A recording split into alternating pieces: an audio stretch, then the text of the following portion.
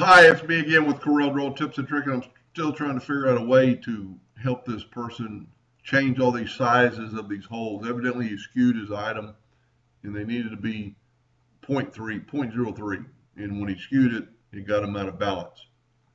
There's no way, I don't think there's a magic bullet that you could just select them and change them.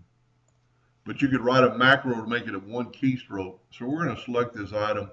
We're going to go, and I'm going to start a macro, and I'm going to call it size. Now, in 2019, they changed this to script.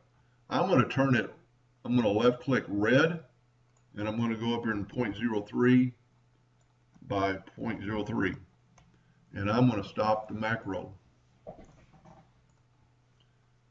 Now I'm going to click on my item, and I'm going to go to the script manager, which is going to be macro manager, and yours is going to be under tools.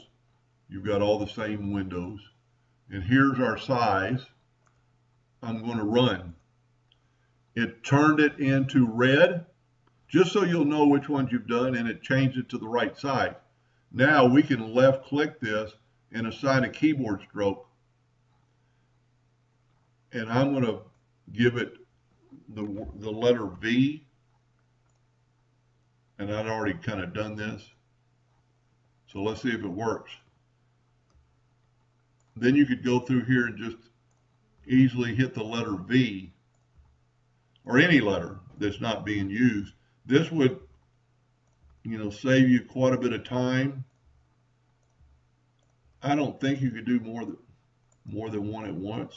Nope, because it's going to change it up. But this would be a lot faster than clicking on here and changing both sizes. If I was smart enough, I could make a macro to follow along, but I haven't figured that out yet. That would save you a little bit of time. I hope that helped a little bit. Thank you for watching.